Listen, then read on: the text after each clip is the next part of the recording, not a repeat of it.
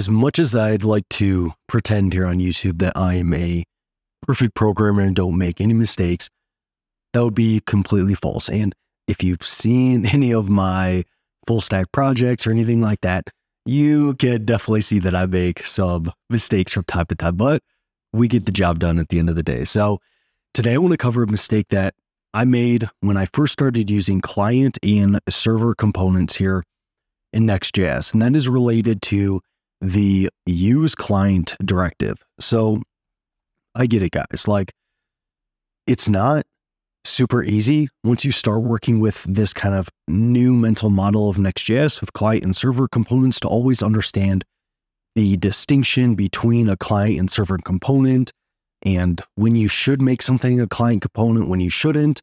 But generally speaking, it's probably a good idea if you can keep as much as possible server components and pre-rendering your components on the server, and then just shipping those components to the client when needed. And I think one mistake that can happen is, like, I just have the npx create next at latest template application here, and then in the terminal I ran npm run dev.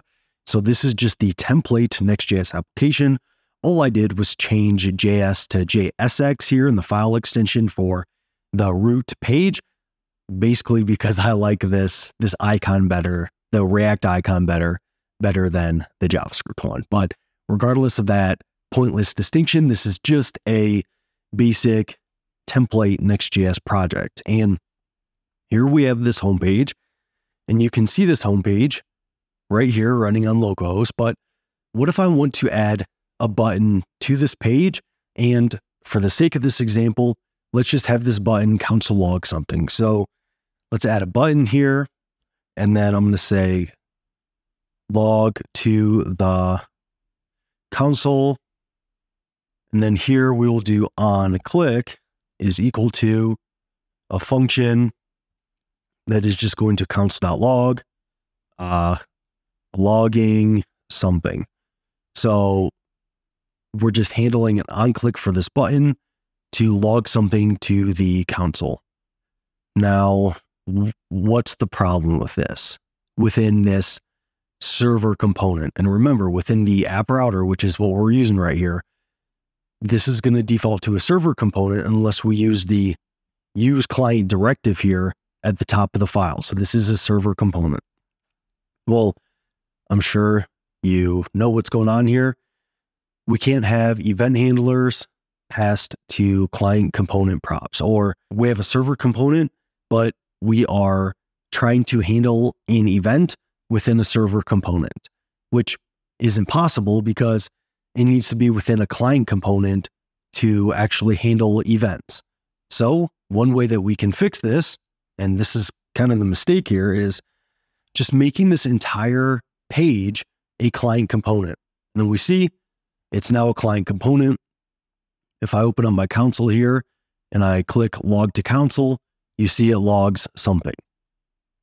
But I mean, in this example, it's not a big deal because we literally just have a single page and we're not really worried about any performance issues or anything like that.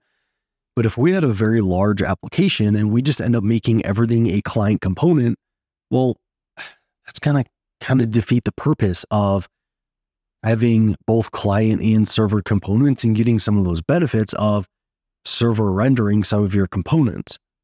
So this is a mistake that I was making early on, and I was just making too much stuff, client components, when I could have easily prevented that with just making kind of more isolated components. So what I mean by that is, instead of just putting this button right in here, what we can do is just make this button its own client component and then pass that into, or render that within, this server component here. So here we can go new folder.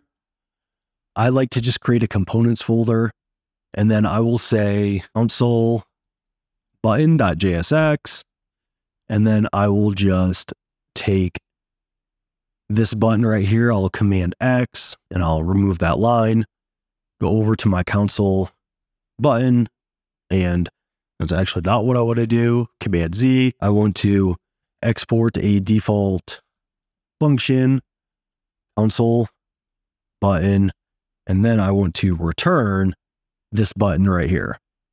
And we also want to make this a client component here because we are handling this event right here. Now, within our page.jsx, where we used to have that button, we can just render our console button.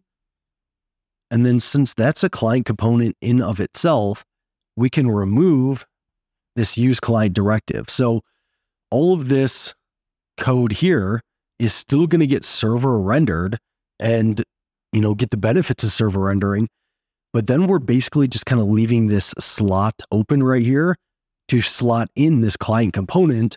So we only have one kind of small little component here that's going to be a client component. Everything else is going to be server rendered. So if we come back, we see I refresh, I have no errors. If I open the console, I should be able to still see logging something here. So the TLDR here is that one common mistake when using client and server components is just kind of taking the easy path of making an entire page a client component, when in reality, you can just take that client logic, abstract it out into its own component or pull it out into its own component. I don't know why I was getting fancy with saying abstract it out, but pull it into its own client component.